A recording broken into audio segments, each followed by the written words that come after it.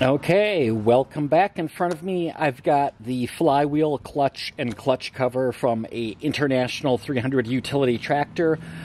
Been slowly working on converting this to electric. And if I want to connect this to a electric motor, I need some way to attach the motor to this.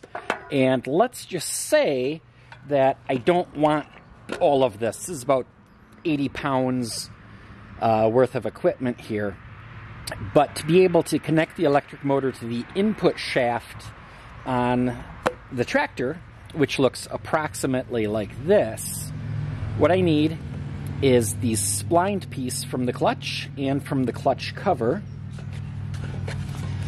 And both of those are really just held in by rivets. So I'm thinking if I grind off those rivets, I can save that center piece, throw everything else away, and then make an adapter that will connect the electric motor using maybe something like a LoveJoy coupler.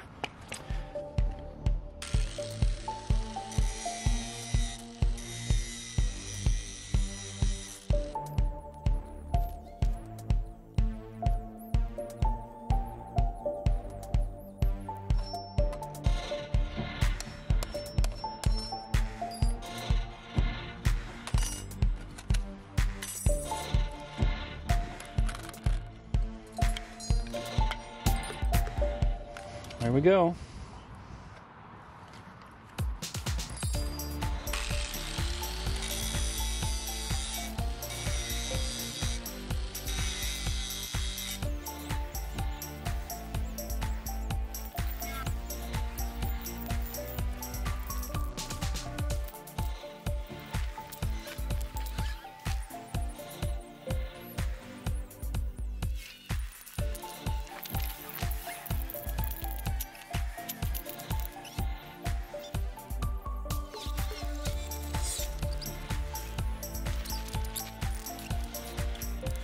Okay, a little bit of time has passed since our last shot.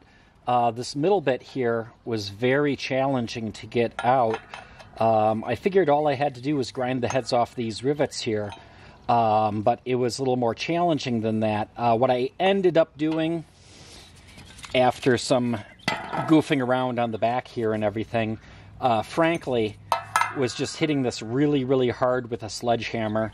Out in the grass, you can actually see a little bit of a ding here from the sledgehammer, but there was nothing holding it in except the friction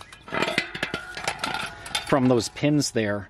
So that's what it really needed, was just a good whack from the back. And then with that out, so this is for the PTO, this is for the wheels in the tractor. Basically go together something about like that to make a solid coupler with a probably with a LoveJoy or something. And I do have the clutch alignment tool, and there should be a little bit of space in there. And then in theory it's basically just like that. Okay, I think I am going to grind out these rivets to get just that center bit out from the clutch.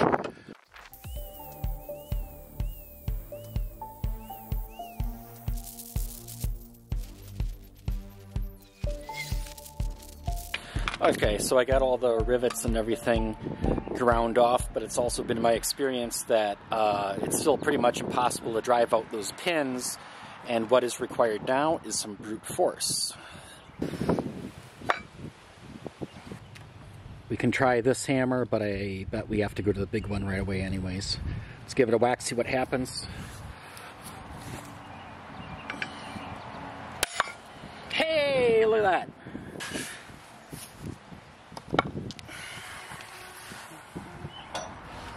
Now I should be able to drive out what's left of these rivets here.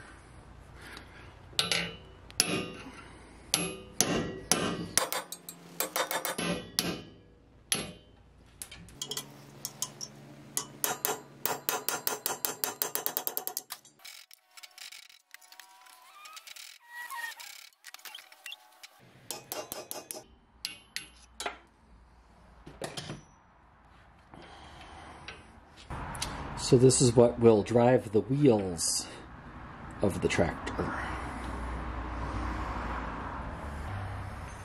So here's the input shaft of our transmission. First, I'm going to put on this part, which came from the clutch cover, which was bolted directly to the flywheel. So this moves anytime the engine was spinning. So that's for the power takeoff. And then in front of that, this is the center of the clutch. So those two parts could spin independent of each other, but in this case we're going to couple them together just to make things a whole lot simpler mechanically. And if I slide this all the way back, it doesn't even hit here because of that step, the difference in diameter between the two of these. But I don't want this back all the way because I don't want to rub it on here. So I'll put it all the way on, pull it back just a hair. This can go all the way on. Then we've got our LoveJoy coupler. That can go on here. Notice it doesn't go all the way on because, again, it's hitting where we've got that transition from a smaller size to a larger size plus the spline. So maybe put this on a lathe, take off a bit of material on an angle just to bring the tip of the input shaft up even with the jaw coupler here.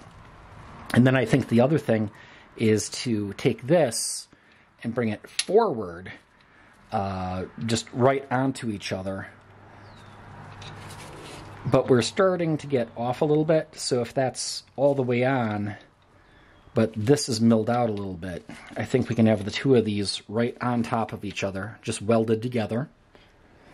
And then the main thing would be just the distance from here to here, which could be 1/2